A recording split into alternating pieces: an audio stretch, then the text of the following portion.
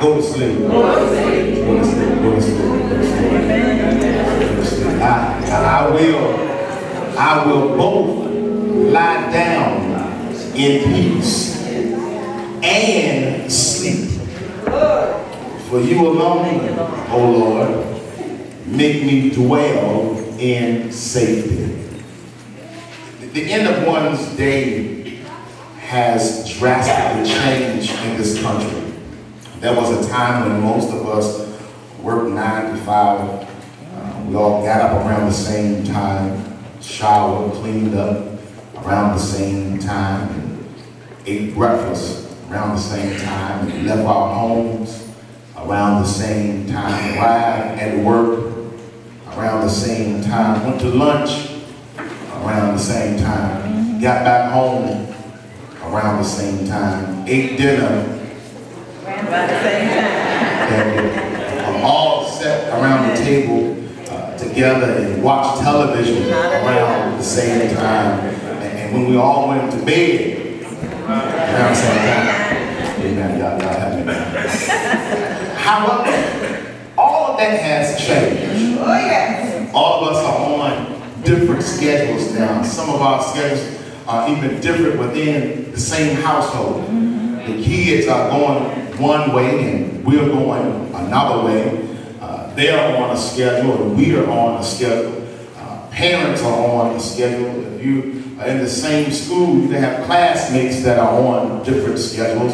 We don't even eat together at the same time anymore. Some of us are just walking out of the door while your husband is walking in the door. Our children are going to here and there. Our lives are completely agitated by our schedules. However, there is one constant that hits all of our lives, and that constant is worry. Maybe I'm by myself. Come on now. That constant is worry. Worry is the opposite of peace. Worry is caused by how you handle the troubles that life gives us, and just like the schedule that I mentioned earlier, most of us don't handle trouble the same way. We want limited time with our troubles. We don't want to spend time trying to learn from our troubles. Trouble can become a great teacher. Trouble can become a mirror to see what imperfections and cracks are developed in the soul.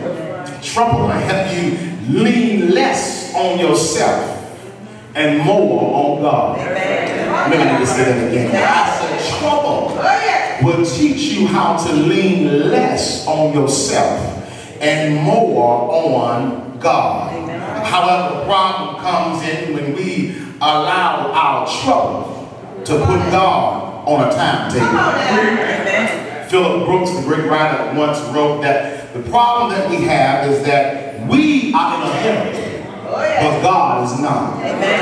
We allow our troubles to dictate and alter and control our very lives. Trouble will turn a peacemaker into a peace breaker. Trouble will turn your sweetheart into a backstabber.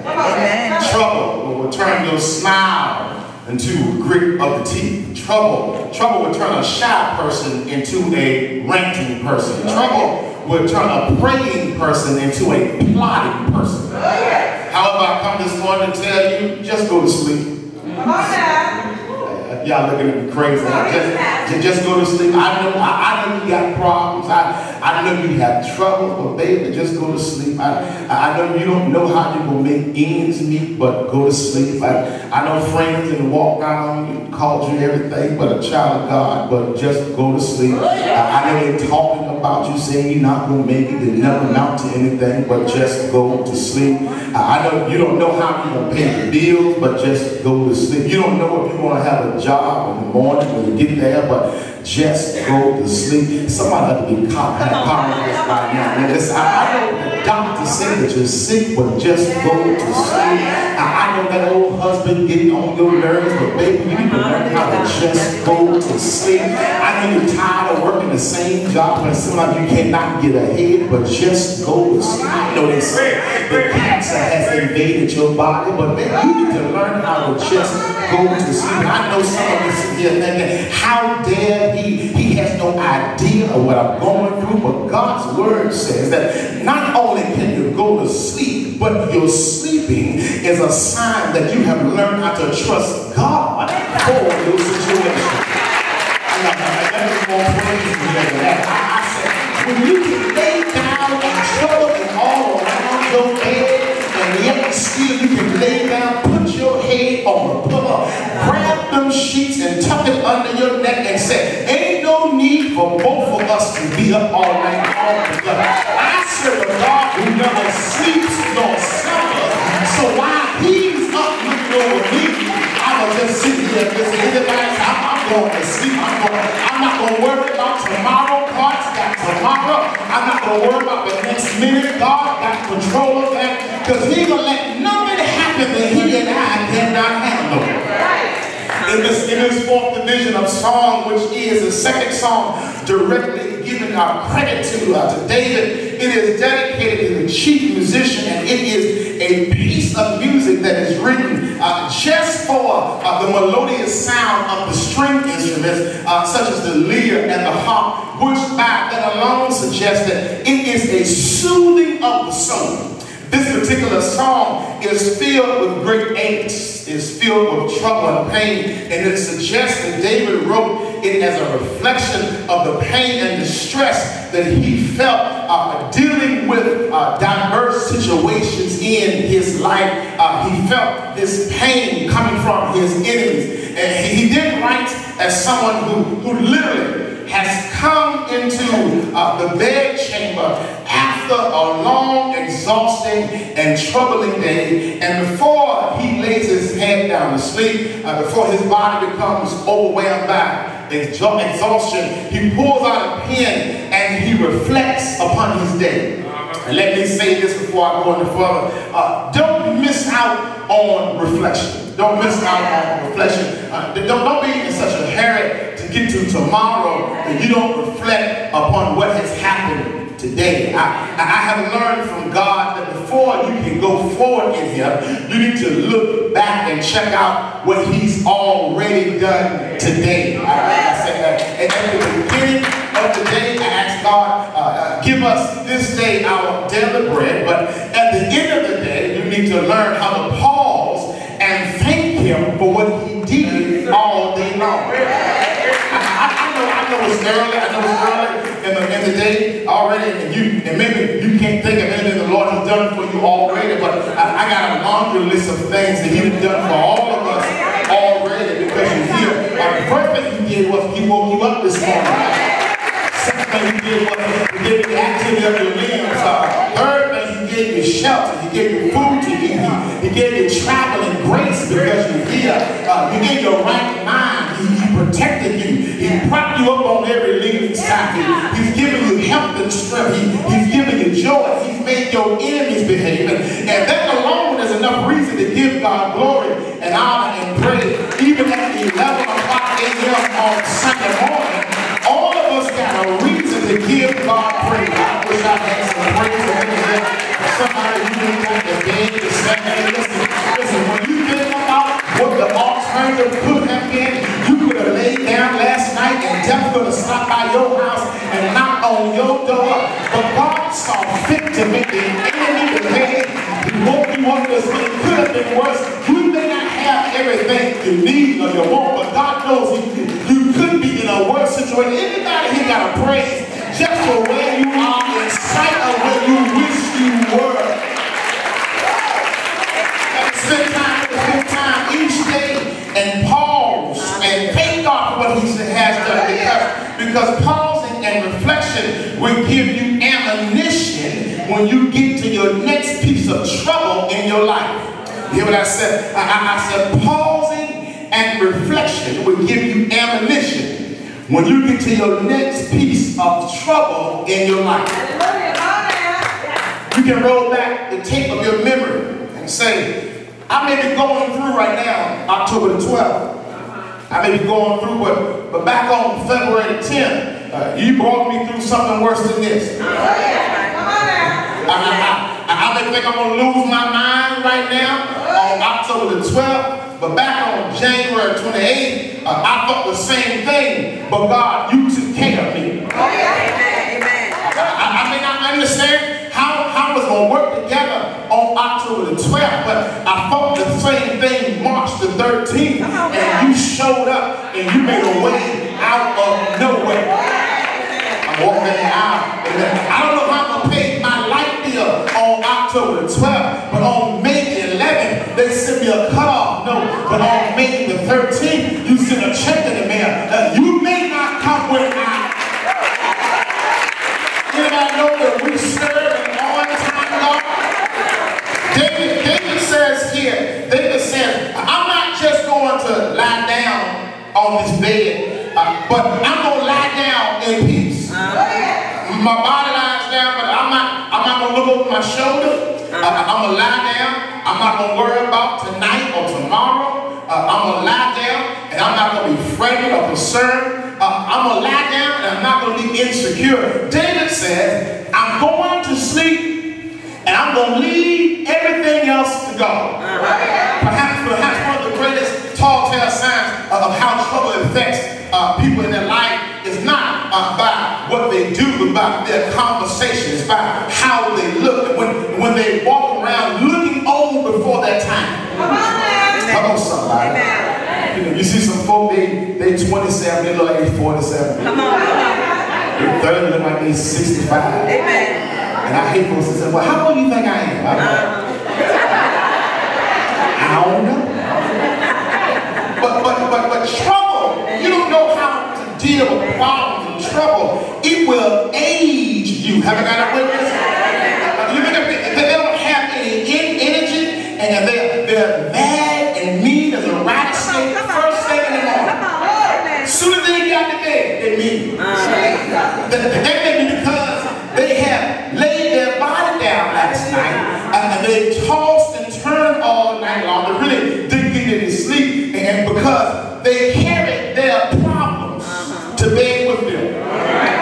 They got into bed and they let trouble get beside them. They pulled the cover over them. They covered themselves and trouble up, and they tossed and turned. They wrestled all night long. They dreamed about their trouble. They ate dinner with trouble. And therefore, in the morning, they get up and they're restless because they have fought trouble all night long. Some of y'all looking at me funny. But you woke up this morning and feel like you ain't had no sleep all night. That's right. Tell it. Toss and turn. Yeah, you didn't get no sleep because you didn't thought about trouble. You didn't thought about what you're going to deal with on Monday before Monday even gets here.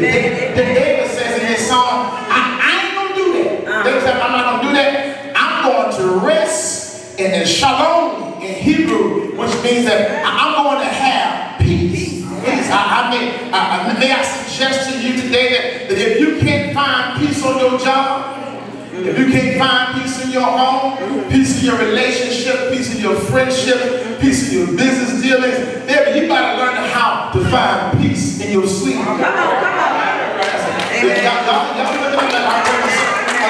a lot of us have had a whole lot of sleepless, restless nights because you worried about stuff that you can't even do anything about.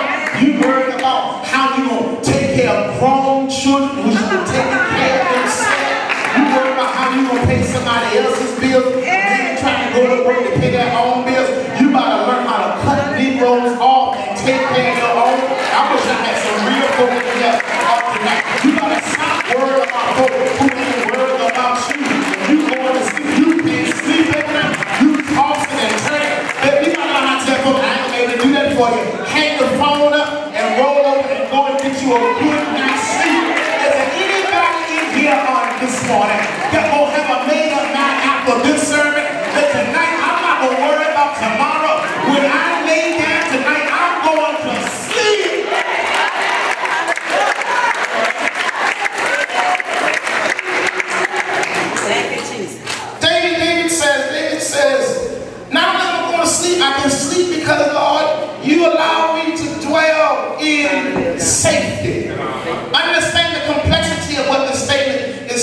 because the land of Israel seldom experienced any lasting peace. Mr. Henley, enemies were in the north, enemies in the south, enemies in the east and west. There's always been some kind of controversy or some kind of problem in this area surrounding Israel. Even in David's time, from Saul and his conflicts to those that surrounded David during his reign until his death, from the problems in the kingdom to dealing with the wars and him fighting, and even being led by his own son, trouble in the land. And just because you're the king, that doesn't mean you are exempt from daily problems. Just because you are saved and sanctified and filled with the Holy Ghost does not mean the trouble don't have a key to your house. Just because you show up on Sunday morning with a praise on the inside does not mean that you won't go through some problems. Just because you pay your tithe and give your offering does not mean that every now and then you're going to have to deal with something in this life. But what it does mean that while I'm going through, I understand that there's somebody going through with me. As long as he's with me, everything's going to be all right. Is there anybody here on this morning, you have experienced some trouble and trials, but while you are trying to figure it out, the Lord will work that thing out, and then you can look back over your life and see where the Lord has brought you from. Y'all making me preach a little bit too hard for this one. Does anybody understand that I understand that God has made ways for me that I did not deserve, but because of his grace and his mercy, and he prays now, understand that if it had not been for the Lord on my side, where would I be? David says that the Lord did something for me. Did something to me. And maybe you don't, maybe you haven't taken a good look at this, but allow me to say it loud. The Lord has done something profound and great for us. In the midst of all that we're going through, David says, the Lord has caused me to dwell in safety. Although there are problems all around me, it seems like I can't make it, but the Lord has stepped into my situation and he's protected me. The picture here is drawn that God has decided to stand watch around me all night long, and even though the enemies have come upon me, they won't cause me any hurt or harm because I dwell in safety. The picture is that while I'm sleeping, God is watching out over me. Therefore, there is no need for me to worry. And even if trouble should show up, all I gotta do is call on him, and he will come to my rescue. Listen. We're having a challenging time in my house. We're having a little trouble. And the trouble that we're having is that we cannot get Sydney to go to sleep in her bed.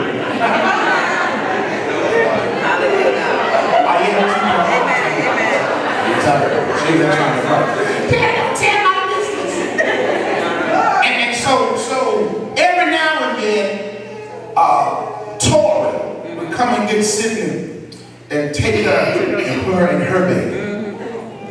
And so I'll get up throughout the night and walk the hall, cut the light on, and check on them while they're asleep. Because I want to make sure that Tori don't fall in the bed, Sydney don't fall in the bed, and if they should fall in the bed, they'll never want to die. So a couple times a night I get out, go in the hall, and cut the light on because it's my responsibility as a father to ensure their safety. So the other night, I went in and I looked at Tori and Sydney, and there was enough space on both sides of the bed. I figured both of them would be okay. That's right. Go back to bed. My wife said, you check on the keys. I said, yeah, that's fine. I said, Sydney probably got a couple more hours before she turned the volume and started tossing and turning. So I fell asleep. But in my sleep, I heard a cry. Immediately, without thought or without any observation. I leap out of the bed and I'm in Tori's room.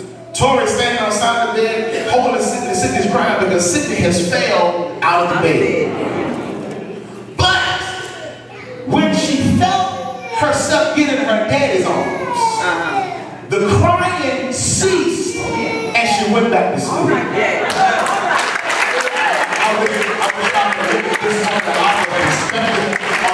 Listen. Even when you think trouble has shown up and you are in your worst situation, when God hears your cry and comes to your call, once you're in His arms, ain't no need to worry about what you just went through. You might as well say, long as I'm in the arms of God, I know that I feel like already that everything's going to be all right. Anybody give you glad that you're found safely in the arms of God?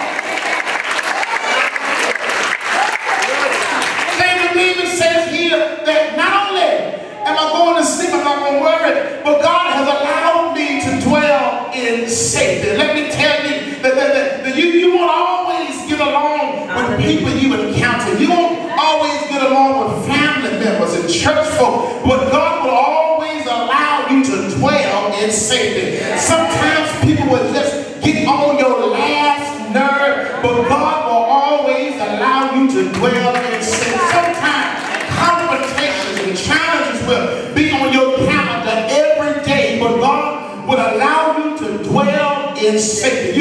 You might be right in the middle of an argument, but let me tell you sometimes God will allow you to dwell in safety. The picture here is that God stands over me and guards me all night long. He is my protector. But check this out. Not only does God protect me at nighttime, it's really a continuation of what He has done all day long. He's been protecting me ever since Mama and Daddy got together and created me. God's been right there. I wish I had some word. As a matter of fact, even before I got here, the Bible says that He knew me. He's protecting me, and somebody here should be glad that God has been protecting you since you came out the womb. He protected you in the birth room. He protected you in your home environment, even when it was not safe. He protected you from danger seen and unseen. He's protected you from abusive relatives and crazy folk in your family.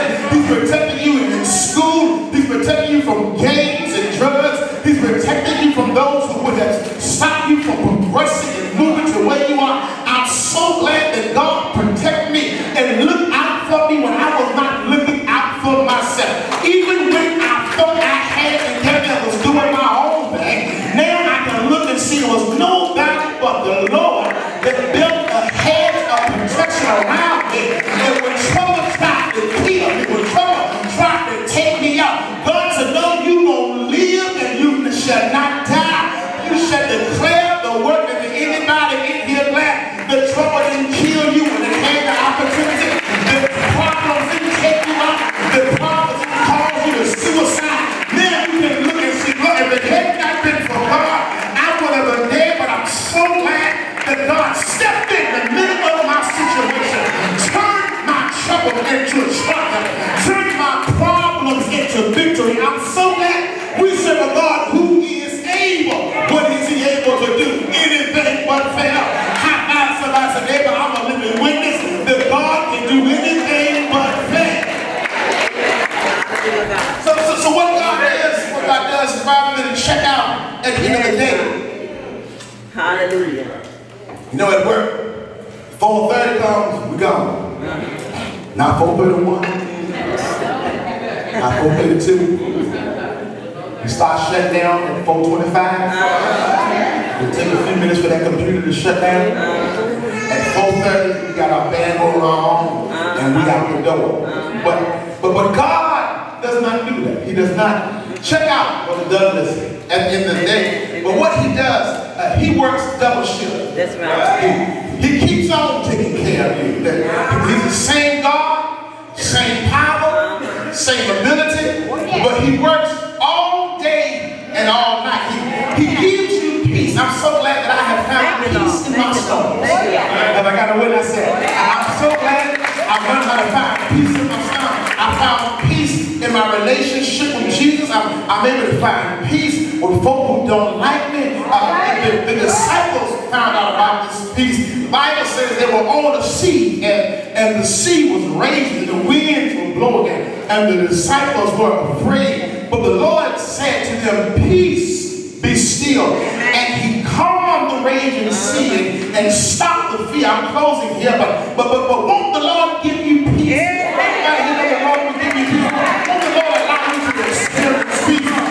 Francis Bacon says that when Christ came into the world, peace was sung. And when he went out of the world, peace was bequeathed. I've got the Holy Spirit down on the inside of me, and that is Jesus sent after he died, resurrected and ascended to the Father, and the Spirit would give you peace. You see, I don't have to worry about stuff no more because I got peace. I don't have to cry because I got peace. I don't have to toss and turn because I got peace. I don't have to lose my mind because I got peace. I'm going to say my prayers at night. I'm going to lay my head down and I'm going to thank the Lord for what he has done on today. I'm going to thank him for how he woke me up this morning, started me on my way. I'm going to thank him because I got a reason, of course, to help and strength. I'm going to thank him because he put food on my table, clothes on my back. I'm going to thank him because when I was going down Chippenham and the devil tried to kill me, he allowed me to make it to 95, from 95 to Route 10, from Route 10 to Bermuda Orchard, from Bermuda Orchard to Beginner's Trail, from Beginner's Trail to Mount Cheyenne. I'm going to thank him because when I left the church, he traveled with me all the way. I'm going to thank him because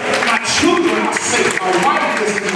I'm going to thank him because everything he's done, then what I'm going to do, I'm going to lay down on my pillow, I'm going to sleep because I don't have to worry about tomorrow because he took care of today. He's able to take care of tomorrow. Is there anybody here on this morning know that you serve a God who desires for you to have peace? You serve a God that desires for you to get some rest. You don't have to worry. What if you're going to pray about it? Why worry about it? If you can trust him that he's able to do it, why not let him do it? Is there anybody here on this one? You're going to say a prayer, tell the Lord thank you for all that he's done, and then I'm going to sleep. I'm going to get some rest. Let the Lord take care of the rest. I'm going to rest and let my Lord fight my battles. I'm going to rest and let the Lord handle my situation because ain't no problem too big that God is not able to solve. Ain't no problem too big that God is not able to solve. But I'm so like David says, I can imagine in my spiritual imagination, David says, God's been too good to me. God's been so. Can I tell you what God did for me? If I could put David on trial this morning, then David says, God has always provided for me and taken care of me. Because when I was out in the field and the lion and the bear tried to take over the sheep, God allowed me to defeat the lion and the bear. He didn't stop there. David says when I was a little boy, folk counted me out and I was not worthy to go and fight the giant, the lion. But God showed up in the midst of my battle and made a way out of no way. David said, if God was able to do all of that, surely he can take care of my right now. I wish I had some folks here. You'll go back down memory lane and think about the ways God has made. Think about how you were 20 years old and you thought that it was the end of the world because a little trouble came in your life. But when you got to 25, you can look back and say, Lord, you brought me out of that and you're worthy to be praised. And then when you were 26, you experienced some more trouble, but you made it to 30. And then you can look back over your life and so I think about bringing me out of that. Now, at 35, some more trouble will show up. But baby, if he brought you out when you was 20, if he brought you out when you were 25, if he brought you out when you was 30, he's able to bring you to anybody here. You will praise God in spite of what you're going through. You will praise God in spite of your trouble. You will praise God in spite of the tribulation. You will praise God in spite of tears running down your face. Because you know that weeping may endure for a night, but joy comes in the morning. You will praise God in spite of who's standing beside you.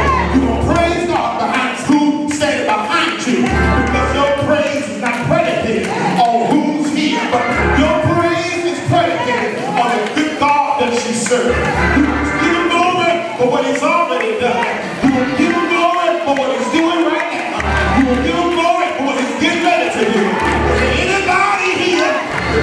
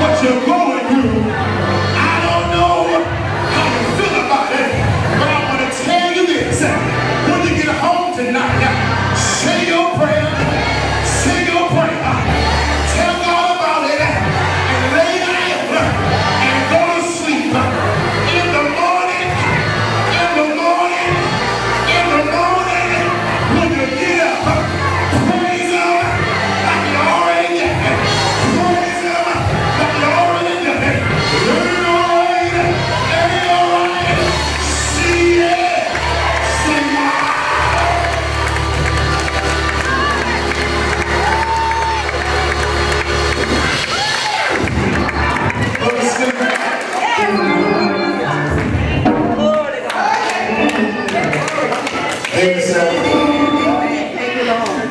I'm not going to deal with trouble. So I'm going to lie down. I'm going to lie down in peace. I'm not in peace, and I'm going to go to sleep. Because God has proven himself time and time again. I got a witness. He's able to counter your problem. And I'm going to do this, bro. I'm going to share it. You need to stop allowing other people's problems to become your problem. Don't allow other people's situations to become your situation. You have worked all your life trying to position yourself to do what you want to do, do what you want to do, not what you have to do. And then you are allowing outsiders, cousins and them, to come and disturb the peace that God has given you in your life. If they in jail, they did what they had to do to get there. Do the crime, do the time. You keep trying to worry about folk, grown folk that made their own decisions. Stop spending your money getting this. If you hang around 9 broke folk, you're going to be number 10. Because those 9 broke folk will try to borrow all your money. You try to pull them out of situations. That's why we can't get to sleep at night, because it's not so much what we're going through. We worried about what all the folk are going through. I might have cut folk off. I tell them, no, I can't do that, baby. No, I ain't gonna lie inside, got it. I ain't gonna be able to do that. Unless I took out my little piece of change, I can't go to dealers when the sale come and buy me.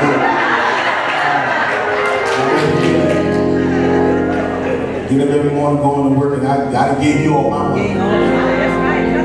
Let me drop this one and then we'll move on. Stop letting folk make you feel guilty because you got it and they don't. Got you work for it.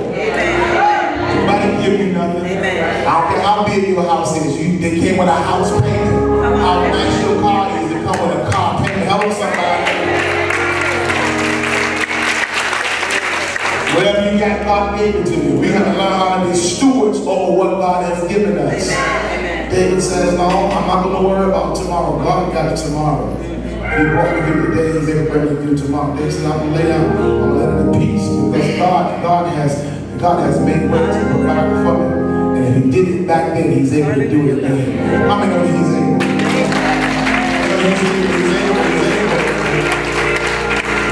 Your trial, the tribulation that you're going through isn't anything new. What you're going through, somebody already been through it. Listen again, God already healed somebody from cancer. God already healed somebody from diabetes. God's already healed. If God heals somebody else, he's able to heal you. But you got to praise him in spite of what you're going through. Don't let your problems kill your praise. Don't let your problems keep you from coming to church. Don't let your problems keep you out of worship. Because he inhabits the praises of his people. We as Christians, we as saints, we're to learn how to give God praise in spite of it. Amen. We're talking about Ebola and all this type of stuff. The devil is a liar. He can handle Ebola. He can handle AIDS, anything else. Because we serve a God who sits high, what he looks low.